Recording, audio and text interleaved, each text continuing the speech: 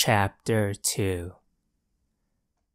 The Pinecone Munitions Factory is made up of half a dozen large, single-story, clapboard buildings set on piles of concrete blocks. These unsightly structures were built during World War II for the emergency production of exploding shells. Pinecone was selected for the location of this facility precisely because it was small, insignificant, and remote, though not so very far from the important base of Fort Rucker, then technically only a camp, and because a congressional representative from Alabama on the Armed Services Committee had a nephew who owned a tract of land in the Pinecone, which, because it was good for nothing at all, screamed out to be purchased at a fabulous sum by the wartime government. The plant during the war employed a great number of people, and these lucky ones, many of whom had not known employment since the beginning of the Depression, actually dreaded the end of the great conflict in Europe and the Pacific, because that would mean the cessation of weekly pay envelopes, which, if not generous, were at least regular. They were right, for directly after Japan surrendered, the railway stopped bringing into Pinecone the carloads of parts that had been so easily assembled into the bullet-shaped instruments of destruction. The people who worked at the factory were let go, and they wandered disconsolately about the town, making trouble late in the night, consuming great amounts of bootleg whiskey, an industry that was not affected by the end of World War II, and wondering what they were going to do next. Unknown to them, however, the buildings had been sold privately, without bidding, at a scandalously low sum to the first cousin of the Alabama congressional representative who had got the plant located there in the first place. When questioned regarding the property of this, the Alabama congressman replied that the family had a sentimental attachment to the acres in Pinecone and wished to retain them in the family. He wasn't sure, but he thought that his great-grandmother might have been buried in the vicinity. The machinery that had put together exploding shells was quickly converted for the assembly of a kind of rifle then much in favor with the Army. Modifications suggested by the Pentagon general, who was rabid on the subject of repeating rifles, were incorporated, and before long, a large government contract had been awarded to the Pinecone Munitions Factory.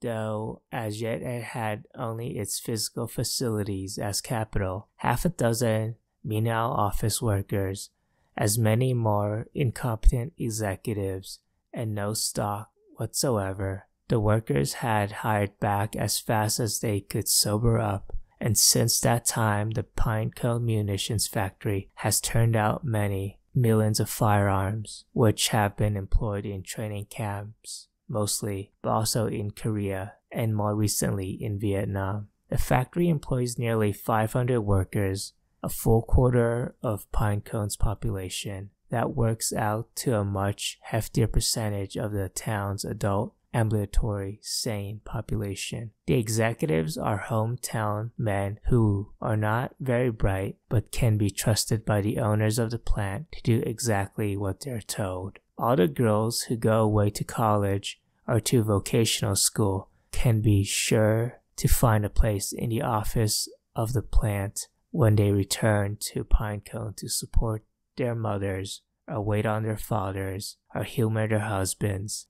They are secretaries and file clerks. The white men in town work the heavy machinery and are trained in a specific skill that is sufficient to earn them a weekly paycheck and keep them busy for 40 hours a week, but does not have too much meaning or application outside the factory. But it is the women of Pinecone, at least the white women, who keep the place going, for they are put to work on the assembly line, setting in screws and adjusting the sights and locking in the barrel of every rifle that lurches past the conveyor belt. The management of the factory has found that it is best to have women in these boring jobs because they are more patient than their husbands and brothers. less likely to complain of low wages, and they do not scurry about for promotions. Without these wives and daughters and sisters of Pinecone, the family of the Alabama congressional representative, he has never been defeated for re-election, would have a great deal less money than it possesses at this time.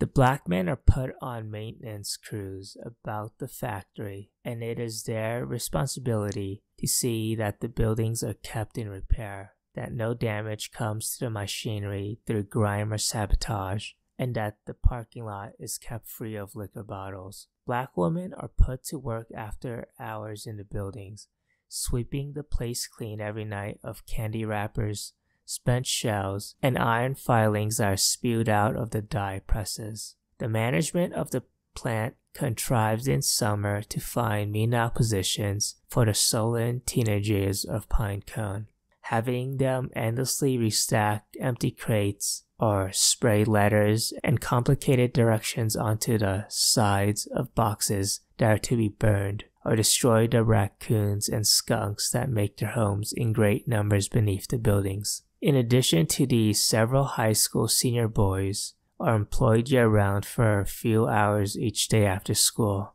Their job is to test the rifles. They stand out in a clearing a few hundred yards from the factory buildings and fire again and again at targets several dozen yards away, or sometimes, for variety, at birds that fly overhead. The rifles are loaded for them by two senior boys from the county high school for blacks, for the management is nervous seeing young black men holding rifles. The white boys become quite proficient in the course over the year, and when they subsequently enter the army, by choice or by ill fortune, it is not infrequently that they are awarded medals and commendations for sharpshooting. Dean Howell had been one of these. He had been very familiar with that kind of rifle that destroyed his face and a large part of his brain. The Pinecone Munitions Factory was like the town of Pinecone itself, insofar as both were small and mean. The owners of the plant made a good deal of money off the place, and it caused them not a whit of trouble. The plant made one kind of rifle, that is, it assembled one kind of rifle. The parts were manufactured in other places, in Detroit, in Des Moines, and then shipped to Alabama. A few special pieces that could not be obtained elsewhere were stamped out in Pinecone, but the metal plates were forged in Pennsylvania and brought in once a month out on the L&N spur. A more aggressive owner would have expanded the capacity of the plant, diversified the manufacture, upgraded and streamlined the facilities. But really, what need was there? The family members of the congressman were lazier than they were greedy, and they liked to spend all their time in their houses on the Florida Gulf Coast. They got checks every month, which were very handsome, and once a year, they threw away the annual report without even looking at it.